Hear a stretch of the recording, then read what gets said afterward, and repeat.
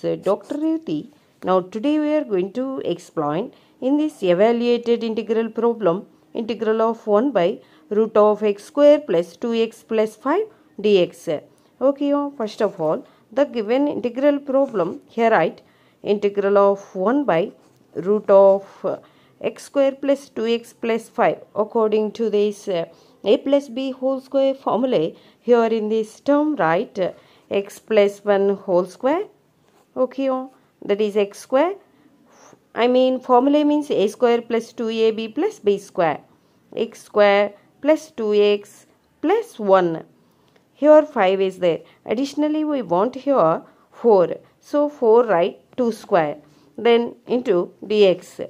Okay, integral of 1 by root of x plus 1 whole square plus 2 square.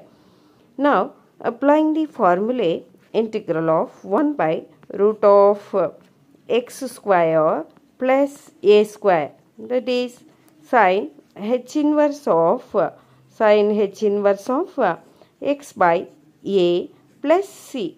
But here x means x plus 1 and a means 2. So write this formula sin h inverse of x by a. What is x? X plus 1 by what is a? 2. Sin h inverse of x plus 1 by 2 plus c is the solution in this evaluated integral problem. Okay, thank you.